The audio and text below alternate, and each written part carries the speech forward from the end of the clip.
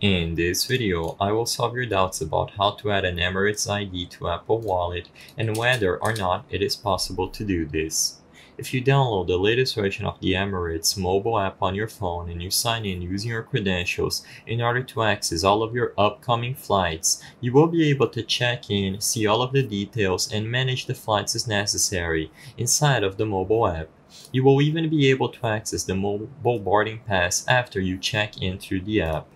What you will notice, however, is that even after you check in, the Add to Apple Wallet button that can usually be found inside of flight mobile apps will be nowhere to be seen.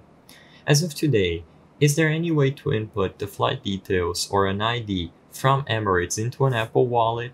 Sadly, because the Emirates mobile app does not generate an Add to Apple Wallet button, it is impossible to transfer the information about Emirates to an Apple Wallet.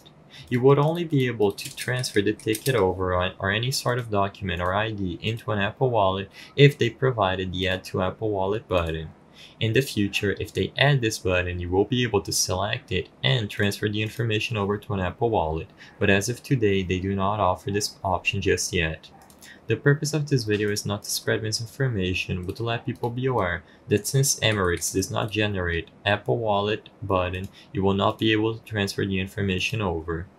If this video cleared up any questions you had, please be sure to leave a like and subscribe for more quick and easy tips. Thank you for watching.